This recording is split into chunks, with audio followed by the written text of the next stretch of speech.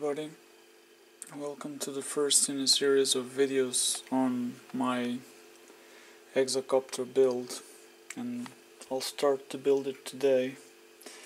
And I have here all the parts I'll use. I have the motors here,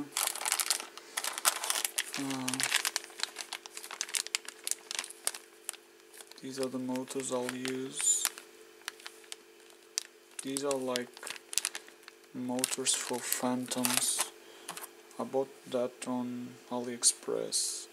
I got here all the ESCs already flashed to Simon K. The receiver I'll be using a Fly Sky 8 channel because I'm gonna be using my radio, this one. My homemade gimbal, brushless, the controller for the gimbal. Not sure if I'll use this or if I'll use the NASA. I have to check that out. Frame, hexa frame, legs to keep it tall, GPS here, GPS plus compass, and a NASA light which has been upgraded to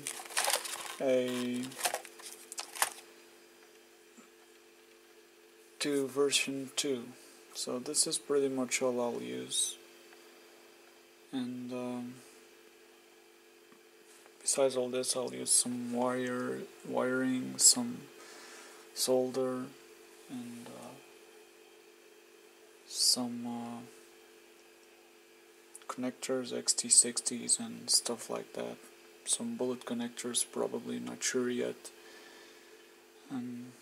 Okay, let's start building. In order to reduce weight, I've decided that I'm not gonna use any bullet connectors. I'll remove all of these and I'll install the motors to the arms and solder wires. I'll cut wires to length and solder them directly. All I have to do is 3 of these, which are the ones with the black nut, I'll solder them parallel and they'll rotate clockwise as the nut tights counterclockwise. And for the other 3 I'll simply cross 2 wires to make them rotate counterclockwise. So I'll start by installing the motor to the arm. I have here the screws that come with it. Then I'll cut the wires to length and put them in place. So these are the bolts that come with it. Let me get a wrench that fits, which is this one. And so this will be a clockwise arm.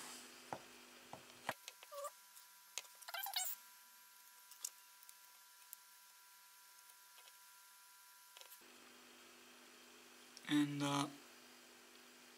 now I have a problem. The bolts that come with this are not long enough. The bolts that come with this are not long enough. Very cool. 1 point down to this. So I'll use the ones that come with the frame, and hopefully those will be long enough. So these are the ones for the motors, I think, because they don't fit here in the frame. Let me check. Yes, they don't fit, so these are the ones for the motors. Okay, and these ones are long enough.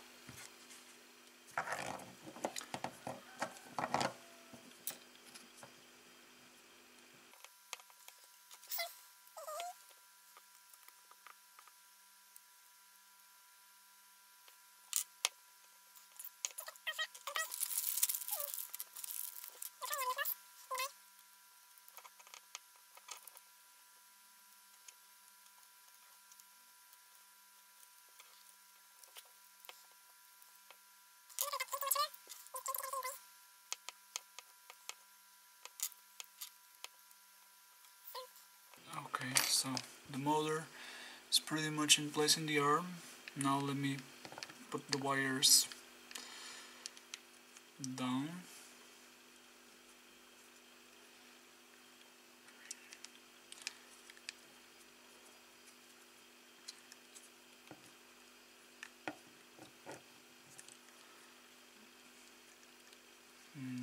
Okay. Now I'll put the ESC in place with a zip tie.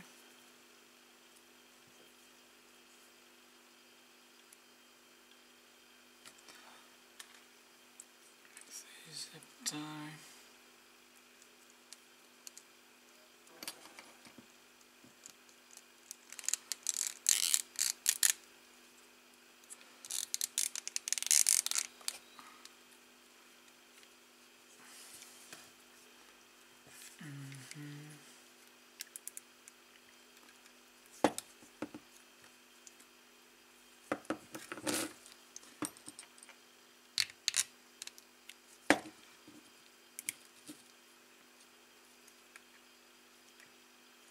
Okay.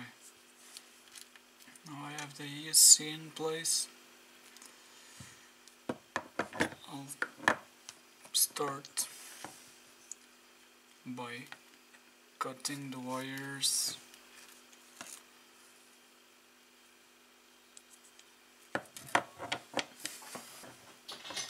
Cut this out of here.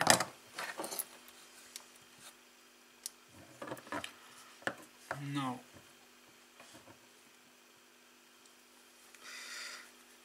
how long should these be? So I'm gonna start by cutting the ones coming from the ESC.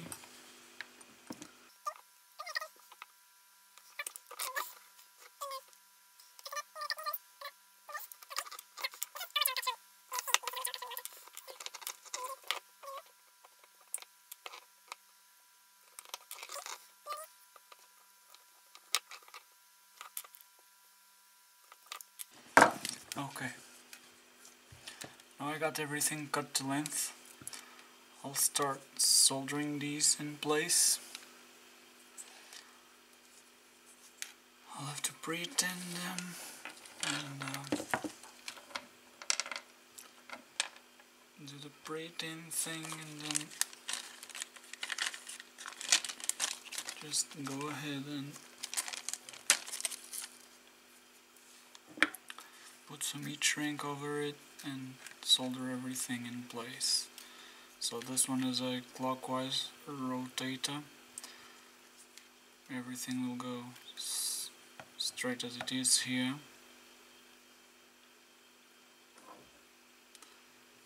Then the next one will be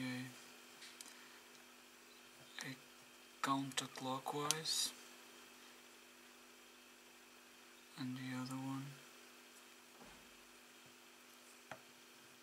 will be, I'll save some weight with this, and the other one will be the same. So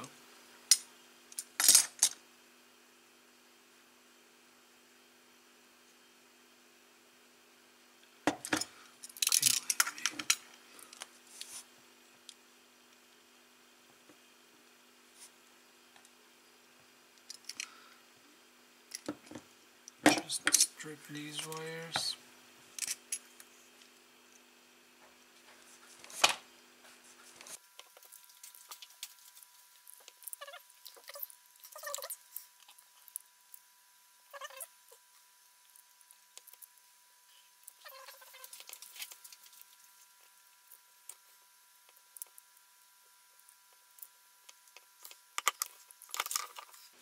Alright, now let's pre-tin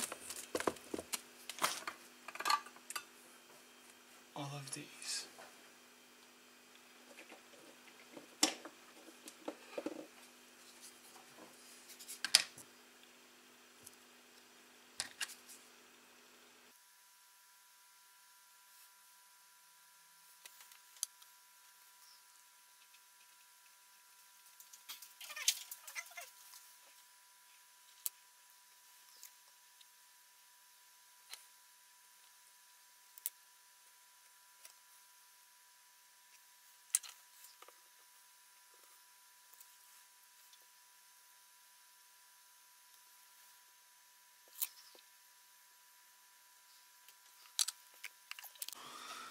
Okay, now that everything is pre-tinned, let's put the heat shrink in place.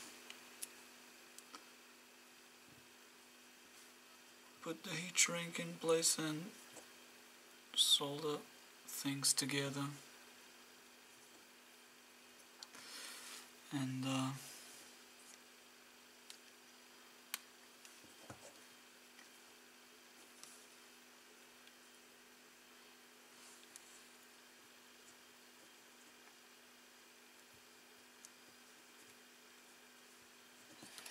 so let me turn this around and melt it together. Okay.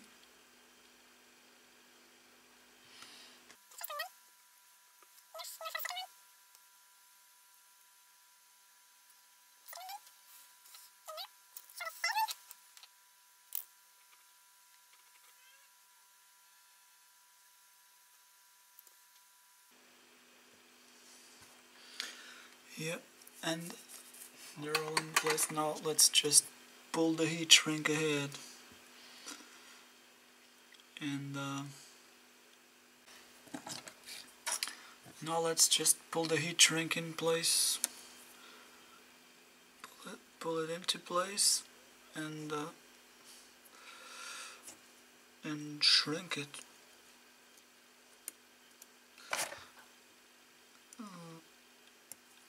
It's a bit tight.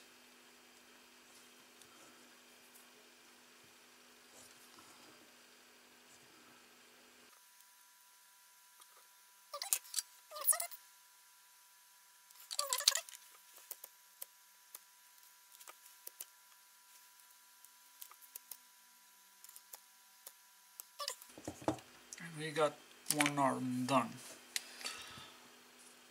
Then we'll hold things together with another zip tie here. And we got one arm done. Let's test it and see if it rotates. See if it rotates the right direction. It should.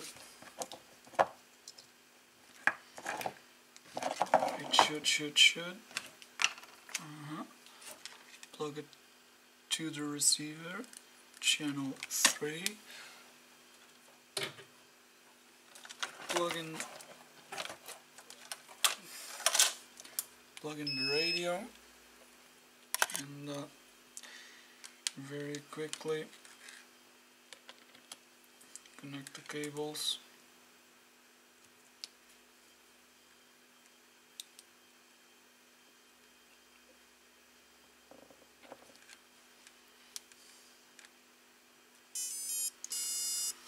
And so it should tight, and it is rotating.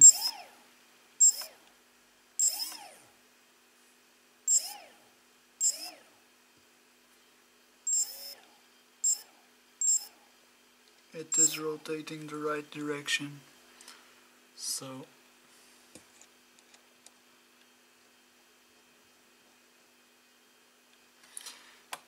we're good. Now let's do the same thing to the other 5 arms. Okay? Remembering that this one, we're gonna have to cross wires to make it rotate counterclockwise.